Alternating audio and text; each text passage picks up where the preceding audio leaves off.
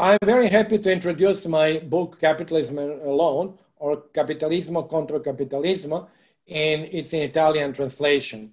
The book deals with two types of capitalism. The one which is prevalent in the West, which I call, using terminology from John Rawls, liberal and meritocratic capitalism.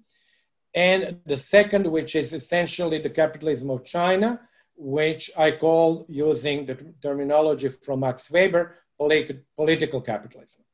The book deals essentially with the income distribution and general distribution in the two types of capitalism, creation of the upper class in both types, and transmission of the advantages and preservation of such upper classes in the two. In the discussion on liberal capitalism, I introduced 6 systemic features which lead towards higher inequality, including a new one which has not been identified before, which I call homoplutia, which is association of high capital and labor incomes in the hands of the same people.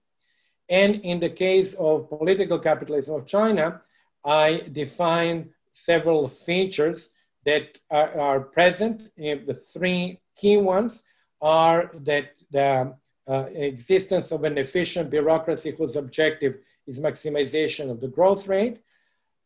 Number 2, the absence of the rule of law. And number 3, autonomy of the state, in the sense that the state is not being controlled by bourgeoisie or capitalists and has a very high degree of autonomy. In the last 2 chapters of the book, I discuss globalization and how it affects the factors of production globally, how it affects labor, how it affects movement of capital, how it affects the welfare state, and also how it is linked and correlated with increasing corruption. And in the final chapter, I deal with our ordinary life in globalized capitalism, which is the life of increasing commodification of most of our activities, including our leisure time. So I hope that you would find some parts of it, or maybe all parts of the book, interesting.